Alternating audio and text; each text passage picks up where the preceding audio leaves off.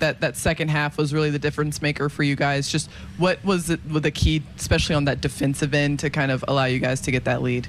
We kind of felt that we can win this game, especially at halftime. When we got out of the first half, we just talked about, keep going and keep sticking to the plan.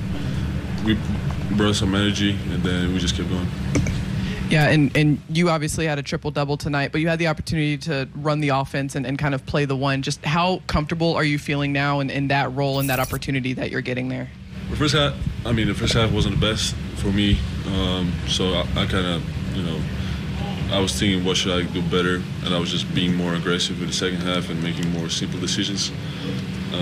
The team was pretty good today, and I'm happy about it. Mark just said that at this point in your career, you know how to kind of regulate yourself after a tough first half. You know how to get yourself back to neutral.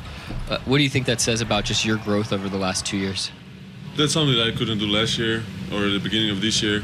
I'm kind of got some things that I'm doing at halftime that are helping me kind of get back to the basics, and get back to the team and just bring energy to the team, and that's something that's going to get me going.